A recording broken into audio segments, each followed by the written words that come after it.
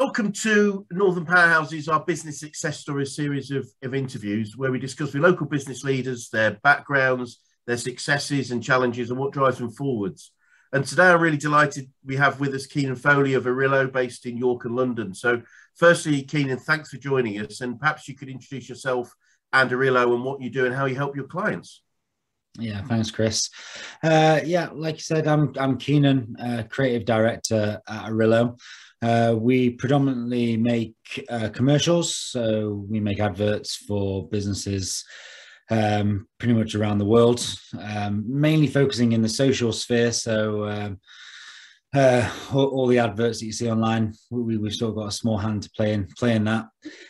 But as all budding filmmakers, I think our true goal is to tell really long form narrative stories. So we made a bit of a pivot 5 years ago in doing long form documentaries, and we've had a few little successes in that. So yeah, it's been good. I was looking at some of your films. I see you work with quite a few of the sailing teams, and I must admit I've got quite hooked on the sort of coverage. I mean, these new sort of foil-based racing is just incredible. Yeah, sailing seems to be one of those sectors that we've fallen into quite nicely.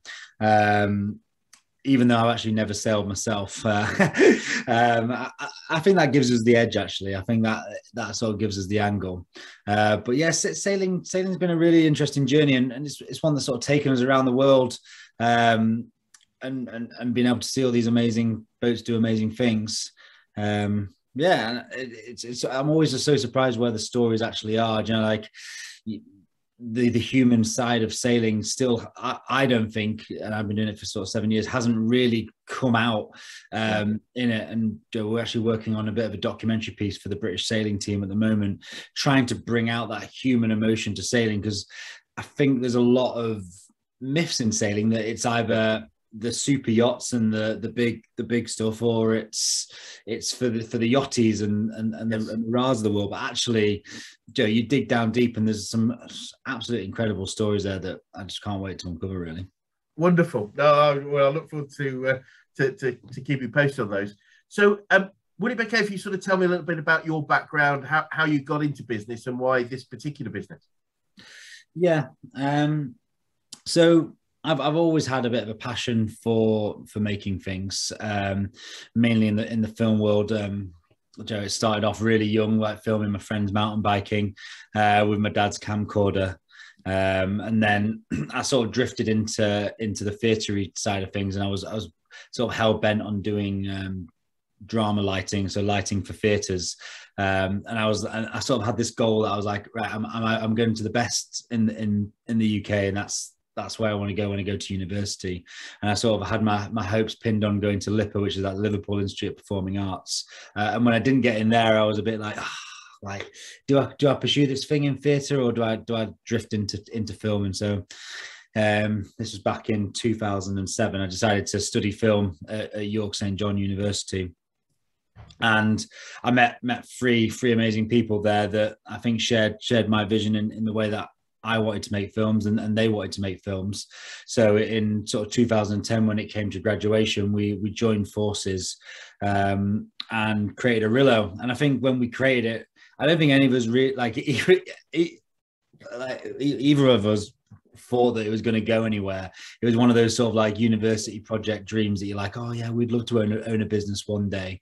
And yeah, we just sort of put our foot on the gas and we really went for it. And we were super lucky in the early days. I don't know if everyone knows, but there's a clothing brand called Jack Wills, and we really latched onto them early. And as a business, they adopted social media super early on, and they saw value in us making films for their social media. And when other brands just weren't really looking at that, Jack was, and we were this sort of new innovative business that was approaching film in a completely different way, which I think gave us that edge really early on, which was quite nice. Wow. Well, that is quite a story. You're only one of, I think, only about 9 people. I met obviously lots of people in business. You're probably only one of 9 that I know that have gone straight into business from education. It's quite a big, and it is quite a significant step. Most people go and work for somebody else for lots of different reasons, but so that's quite amazing. And then, as you say, so early to land such a significant brand. Yeah. Well, absolutely wonderful. So I guess on the way, obviously that's a pretty great start. But what are some of the biggest challenges you've had to overcome as you've grown? Yeah, well, I think you touched on it a bit there. Like, none of us directors have had any formal full-time employment. So with that comes this sense of we don't know how other people do it. And we're constantly learning and evolving ourselves. Like I still sort of sometimes look at myself as a film student graduate rather than running a business for sort of 10, 11 years. And so we've had to do a lot of self-training and self-looking at ourselves to be like, actually, how do we evolve and grow ourselves?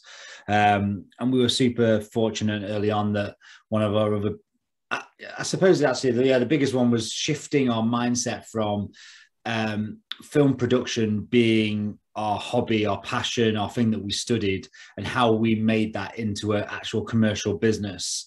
And what I was going to say is that we were really lucky early on that Rich, one of the other directors, he did like a business course that was provided by the university.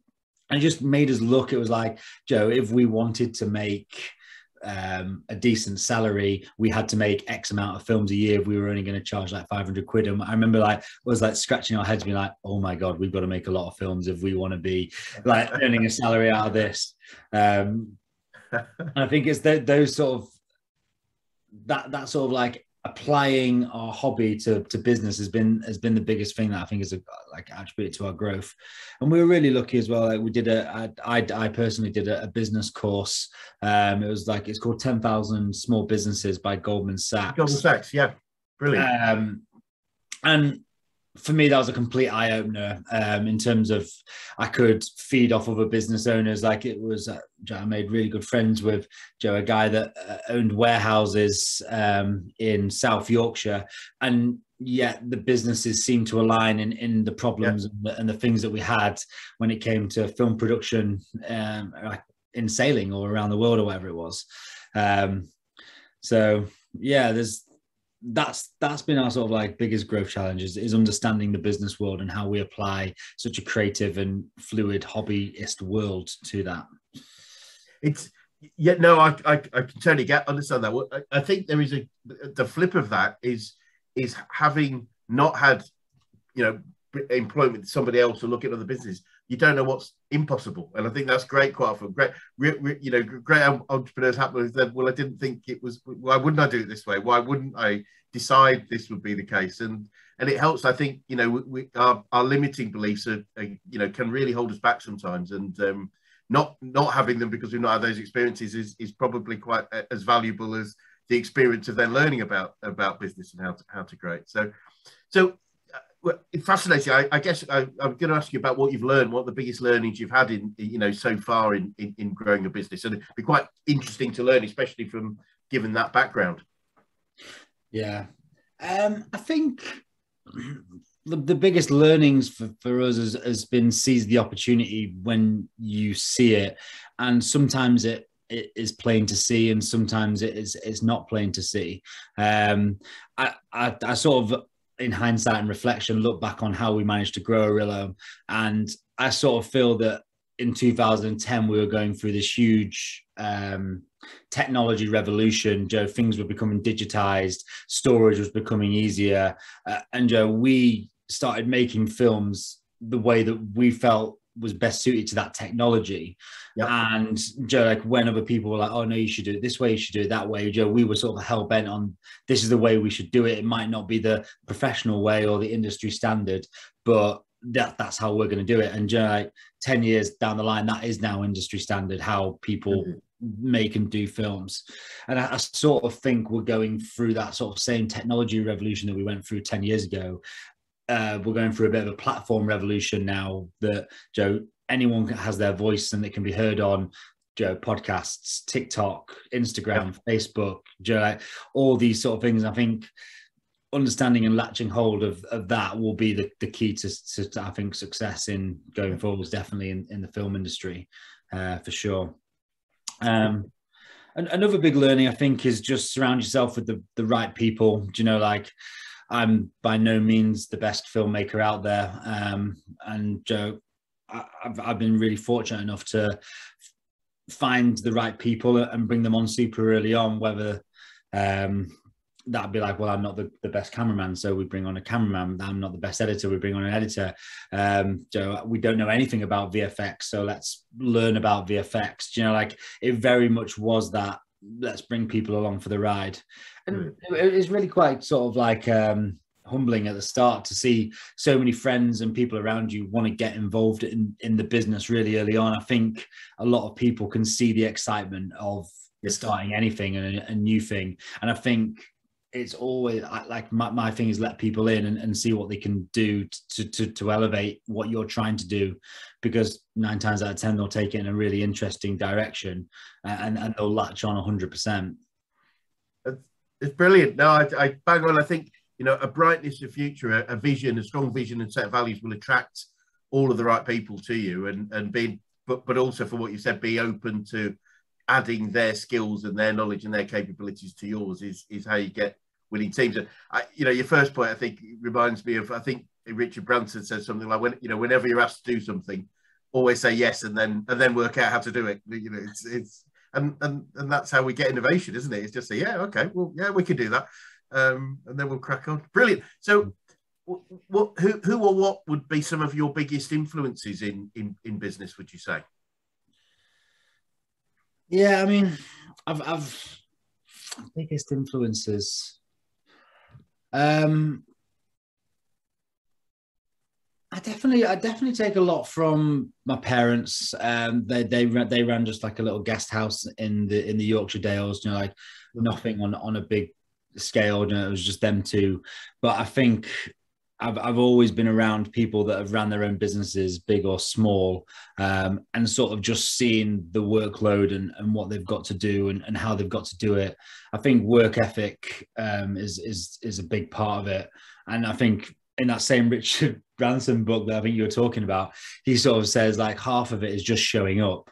And I sometimes think that is it. It doesn't matter if it's a networking event, whether it's a job that you don't know how to do, whether it's Joe, like a meeting that might not go anywhere, or Joe, an event that you want to go to. I think just showing up and chatting to people often leads to something incredible. But I mean, I do still read all the business books. I still, Joe, listen to podcasts pretty much every night to try and like just keep my brain ticking over and learning and figuring out, because actually I think business acumen comes from a lot of other things as well. I think most of it's common sense, but to learn common sense, you've got to sort of take in the world and take in everything around you.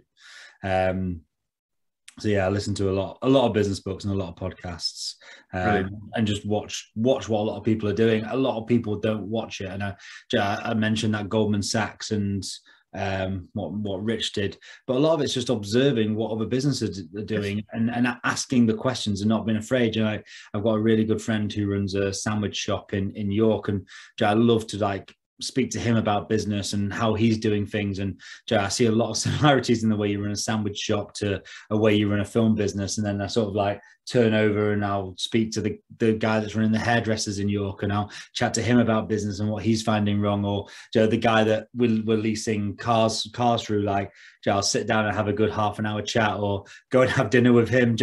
I'm just really friendly and open and want to hear what everyone else's sort of war stories are. And take them all in. Brilliant. You remind me of we going back a long time, 17 odd years or so, but one of the first group business coaching courses we ran, where we got different businesses together, and it was more of a training course. And I remember we had two businesses there. That one was a precision engineering company, so they were very high precision in turning metal. And the other one was a holistic veterinary practice. And, you know, two totally disparate businesses, but the sharing of ideas and, how could I use that in my business? And that sparking was so incredibly valuable compared to probably if they're exactly the same business, it would be, well, we all do the same thing. So I totally get it. And I'm very similar. I just love talking to business people about these sorts of things. What are you doing? What's working for you? Why do you think that happened? And all the information's out there. We've just got to be open to it and attracted, I think. Yeah, definitely. You've got to lean into the communities that are available. We decided really early on that we wanted to be based in York, for example, and we lent into the community and went out and we did things that forced us to meet people in the community and become established within York. And without that sort of strong foothold of network and people, I don't think Orillo would have been anything. It could have been. And I remember having really early on meetings being like, is York the best place for a film production company? Can we actually make the films you want to do there? And we sort of said, yes, we can, because we've got a really strong community, a really strong group of people that can do it, but we are going to have some presence in London. And we then made a decision that we wanted to be part of the London film community. And it's super basic stuff, like just messaging people that were making work that we wanted to make in London, being like, hey, do you want to go for a coffee? You're making amazing content that we want to make. And we'd go down and meet them, and then they become friends. And I sort of thought that the film world would be this like super competitive, like, oh, we're going to make this advert, you stay away from us. But actually it's this really sort of like quite harmonious, like, oh, we can't do this project. Can you help us out on this project? Oh, can we borrow this bit of kit? Actually, we've got too little work at the moment. Have you got anything that you could help us with? And actually it's just this really sort of nice sphere of businesses if you're willing to lean in and open yourself up to the community, I think. Yep. I find the most successful people are both open to learn and lifelong learners, but also really open to sharing and helping others. And I completely agree. That sort of scarcity mentality of keeping it to yourself tends to limit growth. So having that mindset is so valuable. Yeah. So in all your sort of business, I'm so glad you're a sponge for learning and stuff. What might be? I love to pick up favourite sayings and quotes that have helped you along the way. Is there anything that stands out as a quote that you return to on a regular basis? I weirdly, I don't know if you've ever seen like Touching the Void. It's like a film about some abseilers, and there's a quote at the start, and I mean, I always misdo it, but it was like, all men dream, but not equally. Those who dream by the night in the dusty recesses of their mind wake in the day to find it was vanity. But dreamers of the day are dangerous men, for they may act their dreams of open arms to make it possible. And I just don't know why I remembered it. Like, it's brilliant. It's just like one of those quotes. I was just like, it's so true. Like, I feel like you can lie in bed, like, and you have all these amazing ideas that like come to life. And I think it's because you give yourself space to like think when you're sleeping or like going to sleep. And like, I've always tried to be like, right, how can I be a daydreamer in some sense, like shape or form? And they've taken on so many different, like, I think Orillo now is 100% a film business, but like when we were starting out, we were like, oh, maybe we're going to be an outdoor cinemas business, because we love to watch film as well as make films. So we started like hosting outdoor cinemas in York, and we managed to get like 500 people coming to each one. And we were like, oh, that could actually be a business in its own right. And like we started making a bit of money on the bars. We were like, oh, maybe we'll start our own vodka brand, and we'll be the drink of choice at rap parties, film festivals, and we'll give all the proceeds back to the film industry. But we ended up not doing, well, we did those ideas and we did them for a couple of years, and then we decided that actually we always just loved film, so we'd always go back to it. But I think if you don't give you space to like explore those ideas in the cold light of day, like ultimately then they're never going to flourish into anything. So yeah, that's a really good quote. And I do always quote that, like, just show up. Just if you get invited, if you get invited to something, just show up. Like, and I think that can start at a really organic level.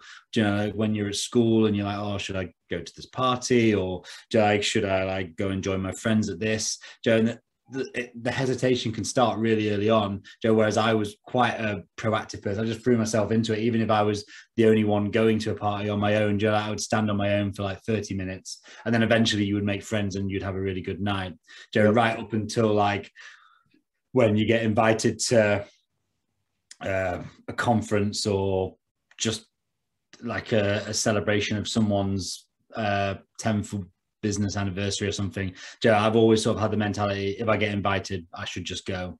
And it's incredible where that actually takes you and what journeys you can go on. Absolutely. No, I completely agree.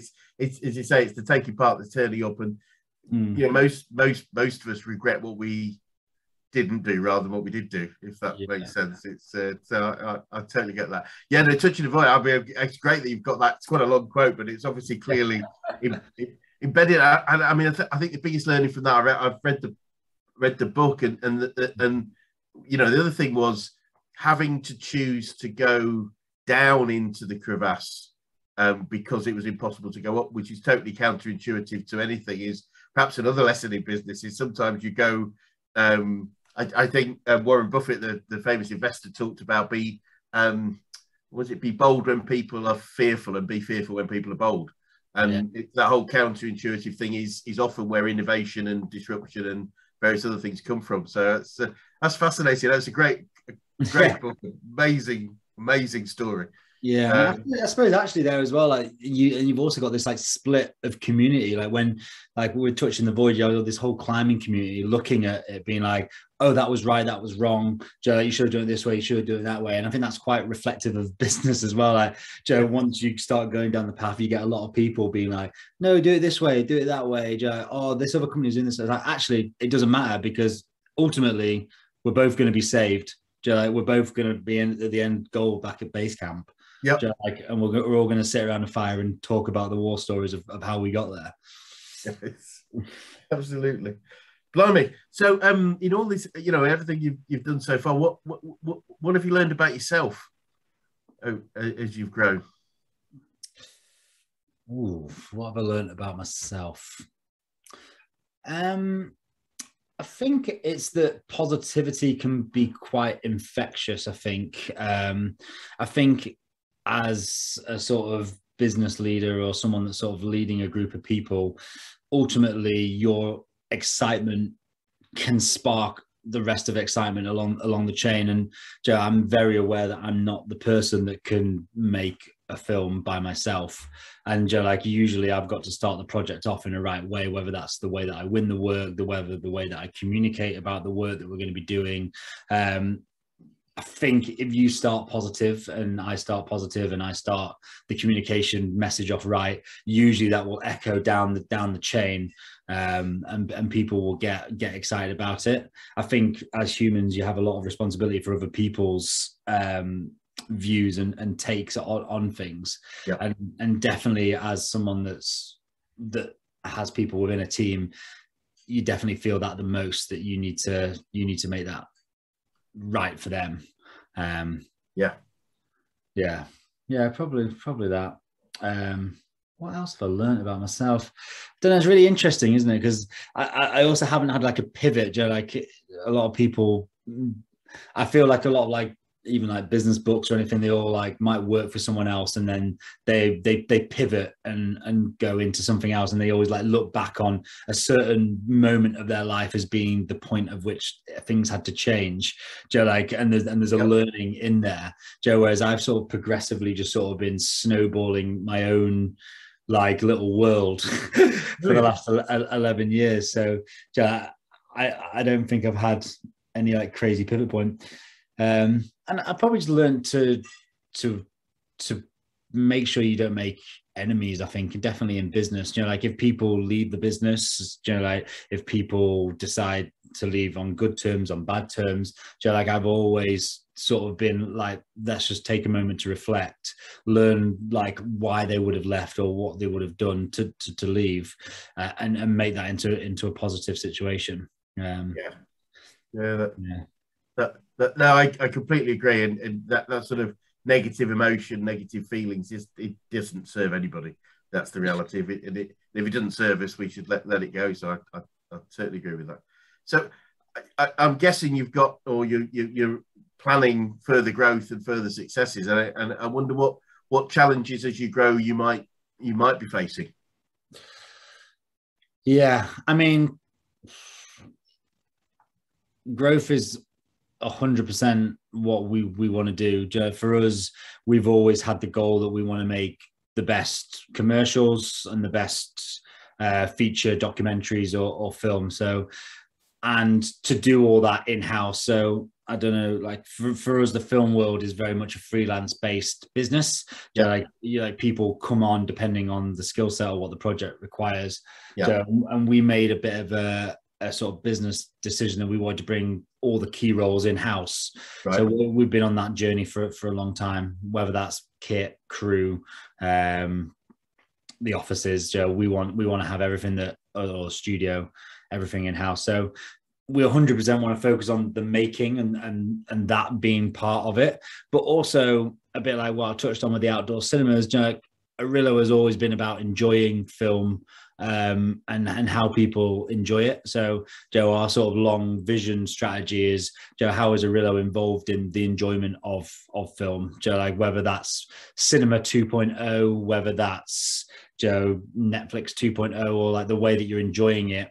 We want that to be quite a physical and real environment that people are coming to. But how that actually looks seems to change year on year. But in terms of challenges as well, I think COVID 100% has been a really big challenge for us.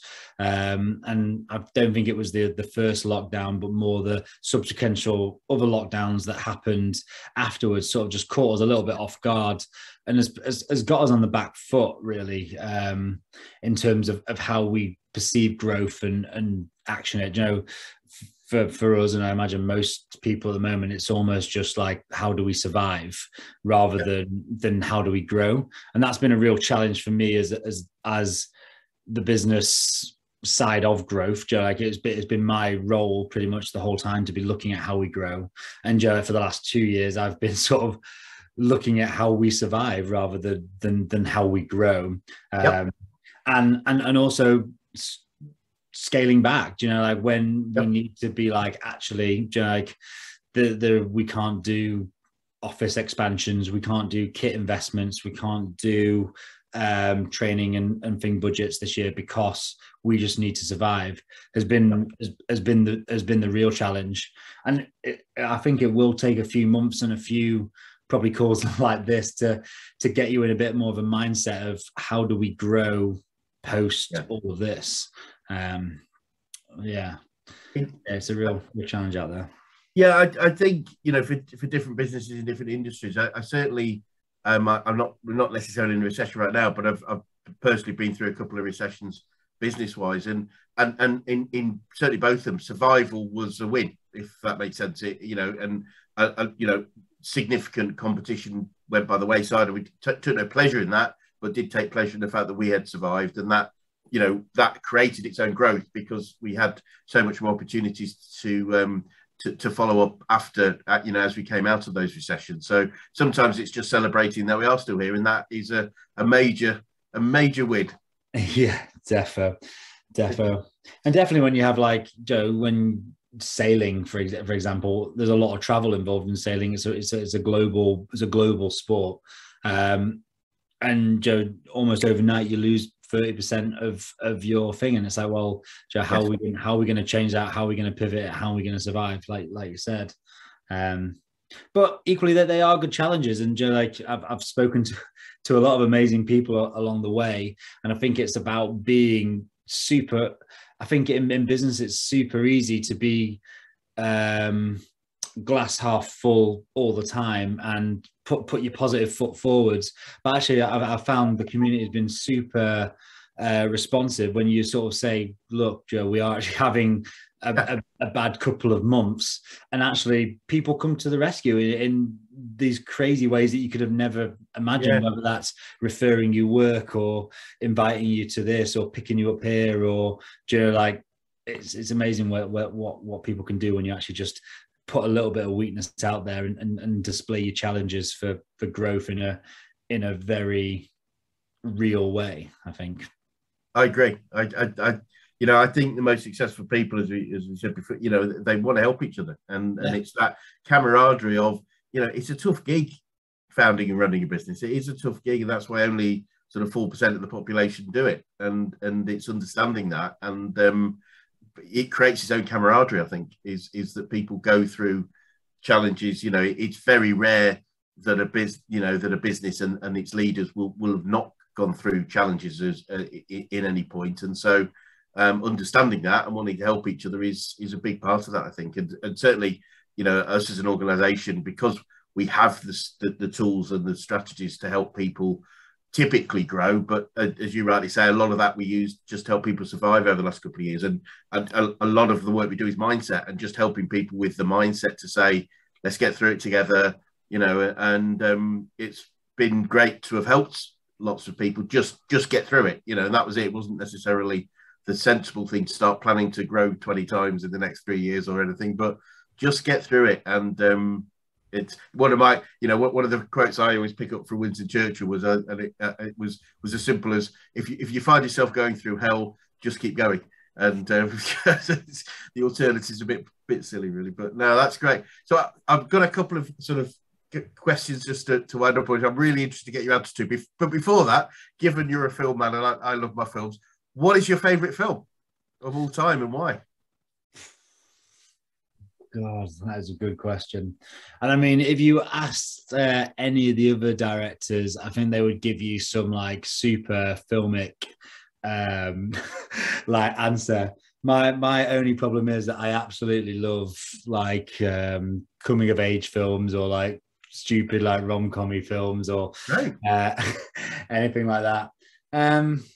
I tell you what, I don't know if you've watched Beautiful Day in the Neighborhood that just came out. That's not my favorite film of all time, but it's a really good like new Tom Hanks film that came out that it was definitely worth a watch. I think it's just actually come on Netflix, so I'd give that a watch. But actually for a long time it was 28 Days Later. I don't know if you remember that like thriller that Danny Boyle did. And because of that film, sort of Danny Boyle became my favorite director. I just think it was such an interesting and different take on an end of the world situation that it felt grounded in reality in some weird way. So I remember for a long time I'd probably class that as my favorite film, although I haven't watched it in probably 10 years. I suppose it's quite relevant now, given it's, as you say, it's a Contagion, not quite so virulent, or probably more virulent than this one, but yeah. But fascinating, yeah. Now I was watching. There was a documentary on Tom Hanks just a few days ago, which I found fascinating. As he's known as being the nicest guy in Hollywood, I think, which is a nice badge to have, I would think. Yeah, he's a legend. No, well, thank you for that. So a couple of sort of final questions is, and I'm interested in this, especially from given your background, is what would you say to anyone that was thinking of going into business right now? I think if you're going into business right now, me personally, I think it seems like the best time to do it. Do you know, like it feels like the tools of business have been made so much simpler and easier to access. I don't know if that's just because I'm a little bit older and a bit wiser looking back on it, and I know the path now. But I just feel like, if you want to make a website, it's super easy to make a website. If you want to do your accounting online, it's super easy to do your accounting online. You want to do your marketing, it's easy to start a Facebook and Instagram page. Like I feel like the routes to market, and when I talked about platform before, I feel like we're going through this crazy platform revolution, in every sector, in every market. It's making it super accessible for everyone, and I think it's just get stuck in and get doing it. Like I've seen so many different businesses even start like when we've been doing it, from like the innovation where it's like that is just an incredible idea, to just like they've just rebranded or repurposed an existing idea and sold it to a new demographic and market.